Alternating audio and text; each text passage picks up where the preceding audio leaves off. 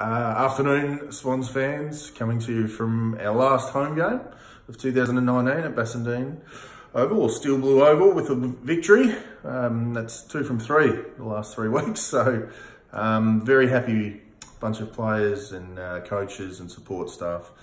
We were really proud of the boys and how they went about it and fought it right out to the end. 2 goals down, I think we were, at halfway through the third at least, and down at 3/4 time, kicking into the breeze. Our history this year, you would have thought that we couldn't get the job done, but I thought our boys played a really, really good, smart last quarter.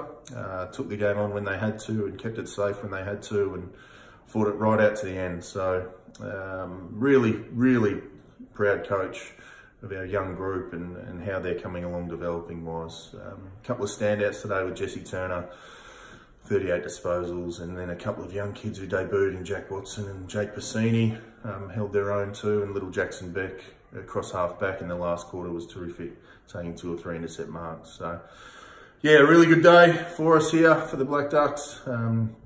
Last game next week away against Claremont. Hopefully we can be 3 from 4 of the last month of the season and finish off the season really well. Thanks guys, hope you enjoy the night. Cheers.